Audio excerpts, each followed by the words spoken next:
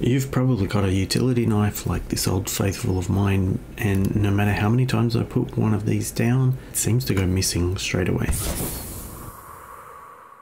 I've actually got 3, and filming this video I could only find one of them, and that was just pure luck. So 3D printing a knife seems like a no-brainer, but should you? There are some types of knives that you shouldn't for sure. Depending where you are, specific types like flick blades, butterfly knives, karambits, even in some states of the US, there's restrictions. So it's important to check what the laws are where you live.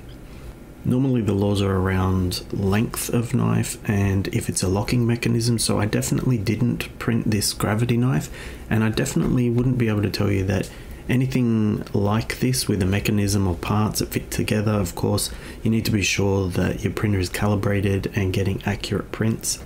Whatever you print, you want something that's not going to fold back onto your fingers. This one is a neat print, but for a utility knife in the garage, it's a bit overkill. There's a lot to choose from if you search for a utility knife, but I did find this one when I was setting up a previous video on stopping corners lifting, and I did a few different prints to show how to avoid it, link in the description of course.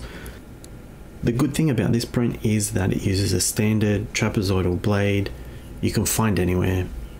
Once you fit it in, there's tabs that keep it safe while it's stored, as well as stopping it really well from coming out too far. It also uses hardly any filament, so it's super efficient, which I always like.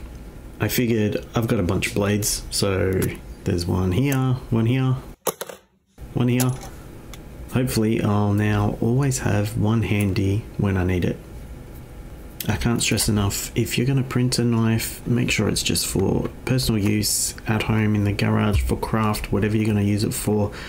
Use it responsibly. I'll see you next time.